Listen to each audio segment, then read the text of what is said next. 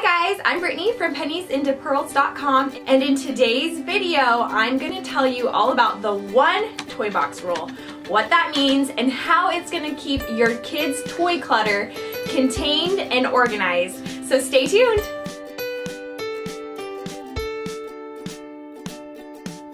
This is what it is. You separate all your toys into boxes, and then the kids can pick out one box, just one box at a time, kids. Then when they're done with that box, they can put all the toys back in, they stay organized, and the box goes back in the shelf, and then they can choose another box. You guys can see my kids' toys before they were organized like this. This is what it looked like. It was just crazy. There was toys everywhere. They weren't just in the kids' room. They were slowly creeping out into our front room, into our living room, into the kitchen, into my bedroom even. They were just getting everywhere.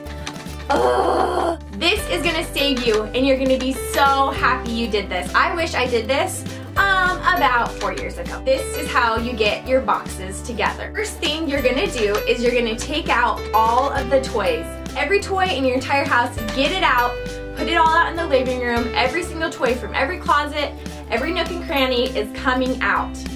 Second thing you're gonna do is to throw away the junk. Next, decide which toys you're gonna donate. Because your kids might have grown out of some toys, we still have younger kids in our family. So toys are still being passed down. But once those toys are done, and you know that your kids aren't gonna play with them anymore, then you might wanna donate them or sell them for a little extra cash. Now we're ready to organize these toys. Look at them all. Look at them all. And don't get overwhelmed because this is gonna work. The next thing you're gonna do is figure out what kind of storage you need. Now, I would have loved to go to Target and pick out some super cute printed storage tubs, but I went and looked and I was gonna need about $100 worth of storage. So I was like, $100 on storage? No. So I looked through our closet. We had these storage tubs all the way back here. Look for things that you have in your house already. Some other things that we've used to organize these toys that we already had on hand. Formula containers, we have those coming out of our ears. And then a bunch of totes that we just had, or reusable grocery bags.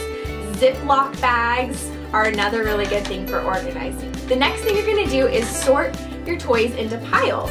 Do a variety of different toys in one box. That way it's gonna maximize the time that the kids are gonna be entertained with that specific box. Now get out your buckets, get out all those storage containers, and start filling them up. You can print off these free printables. I have them in this teal color, but I also have them in pink. You can get that at pennies-into-pearls.com, and I'll have the link below. One tip is I have these labels on both sides of the boxes. So on this side, flip it around, and that label is gonna be on the other side too. So that's it, super simple, the one toy box rule. And at the end of the day, you're gonna be so glad that you've organized all of your kids' toys. The cleanup time is super minimal. The kids will be happy, you'll be happy, and you'll have a nice, clean, organized house. Thank you guys so much for watching. If you like this video, please make sure to give it a thumbs up.